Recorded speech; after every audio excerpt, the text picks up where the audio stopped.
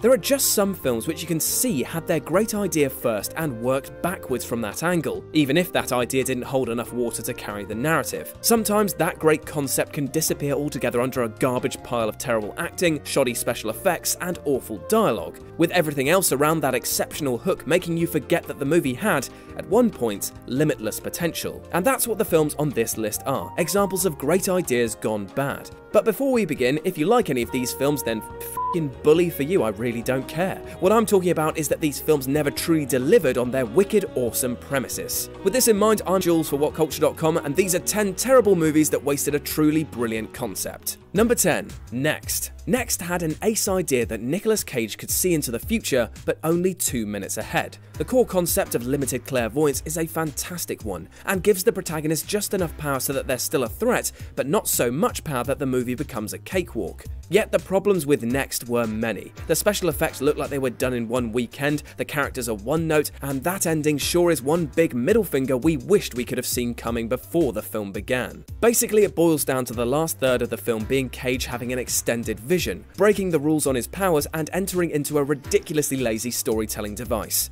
Bad times. Number 9. The invention of lying. When Ricky G, aka the man responsible for some of the best British comedy this side of God giving us hilariously bad teeth, said that he was going to helm a comedy film in which he was the first person to try lying, people were obviously intrigued. Yet the problem with the film came from the fact that Gervais, whilst being a master of words and wit, seemed to struggle with what lying actually is. He seemed to view it as people telling you exactly what they are thinking, which is a totally different concept. It made people seem really stupid and often talk without being prompted. If it stayed true to the core concept, then the film could and would have been a lot deeper, and not been able to hide behind cheap jokes to fill the runtime. Number 8. Before I Wake. If the thought of a child's dreams and nightmares coming to life while they sleep sounds like a good horror film, well, too late. Before I Wake took the concept and butchered it. This idea actually holds great promise, as it's quickly established that both positive and negative dreams can become reality, meaning that there's a tension built as to whether the child is happy or not come nap time. The film unfortunately falters though, as it becomes very stock towards the end, and the concept seems to betray its own rules, bringing back the couple's first and more importantly dead son, and never asking why this new child would dream about this in the first place. It all falls to the wayside as a way of providing scares rather than focus on this otherworldly power, which would have likely provided a less cliche experience. Number 7.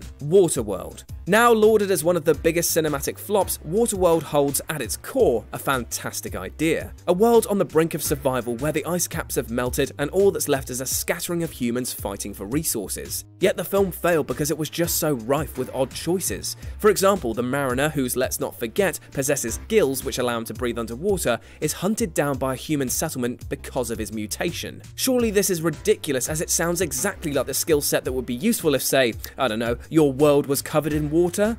Then there's the acting, the overall level of cheese, and the fact that a lot of screen time is dedicated to watching ship poles extend and wheels get turned. All of which mean that you're ignoring the main concept, which was pretty damn excellent. Number 6. The Purge. Now, I'm not saying that The Purge's central theme was clever, as the idea of the US just all agreeing to give up crime except for the Purge night is pretty ridiculous. However, that doesn't mean that it's not a very fun idea. You could say it's a bold political statement, but then again the film drops this pretense and soon it becomes a standard home invasion film. The concept of seeing different crimes taking place all over the city would be kind of amazing. A sort of Canterbury Tales of crime, but that's not what we got, which led to a bit of disappointment in viewers. Thankfully, the film's 2 sequels explored the effect of Purge Night on a much broader scale, but neither have been able to replicate the original idea to its fullest extent. Number 5. Chappie. We've seen plenty of artificial intelligence movies over the years, but an artificial intelligence movie about a crime-fighting robot who's raised by gangsters? Now that is a cracking premise. Yet the film suffered at the hands of behind-the-scene antics. As much as I love them, Die Antwoord were apparently notorious dickbags, and the narrative was chopped a lot by producers, meaning that Chappie asked a lot of interesting questions, but failed to answer any of them. I think the real issue was that the film was centering around a very serious conversation, but it was an overtly silly film, which is a real shame as I really wanted to love it. Number 4. After Earth. Ooh, if there was ever a film which showed us that even Hollywood legends such as Will Smith can falter every once in a while, After Earth was definitely it. The concept behind it though was great, that Earth has long since been abandoned and civilization is now adapting to a life on Nova Prime, but an accident sees a father and son crash into a now non-recognizable Earth. Beasts run wild and the weather is unpredictable, pushing both father and son to their limits. On paper, it sounds promising, but what we got was a terribly acted mess that didn't know what to do with itself. Will Smith is emotionless and his son Jaden is one squeak away from being a dog's chew toy. Then there's the planet itself, which seems to completely disregard any laws of logic, having snap freezes that lead to tropical jungles and animals that want to kill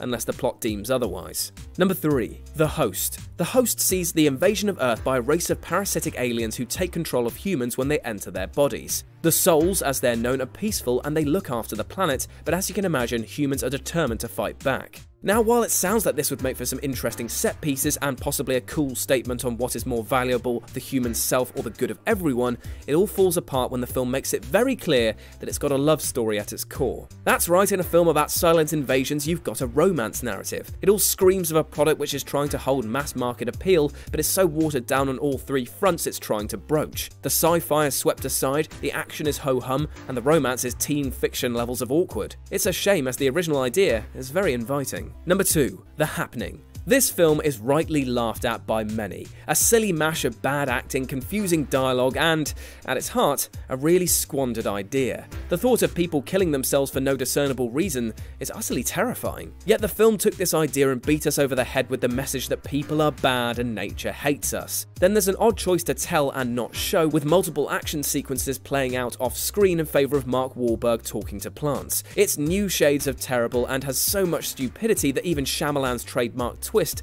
can be seen coming a mile off. And number 1, Transcendence.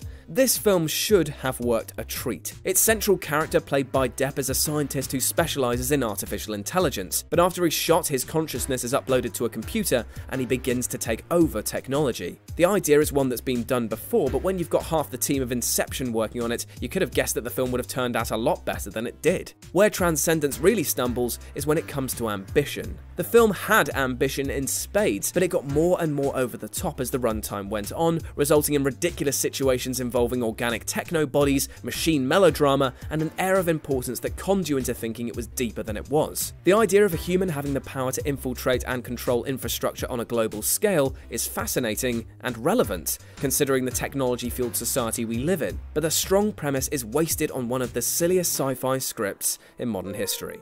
Hello there everybody, Trek Culture's Adam Cleary here, just to hold my hands up really quickly and say, I've tried my best to replicate, duplicate, just outright clone our god editor Chris Thompson here, and I have failed. It's been absolutely disastrous. An affront to God, somebody called one of the efforts, so do you know what? I give up. We're just going to have to hire a new video editor here at Trek Culture. And if you've been sitting at home watching this glorious channel thinking, I could do that, well, then prove it. Sunshine, there is an email address on screen right now. If you're interested in becoming part of the team, we want to see your show reels, we want to see your CVs, we want to hear what you can bring to this channel, and if you're good enough and we like you, maybe we'll get in touch and you too could be editing out the numerous mistakes I make in every single video. So yes, email address on screen now, CVs, show reels, etc. Join us here on Trek Culture to boldly, I don't know, fix it in the edit. Goodbye.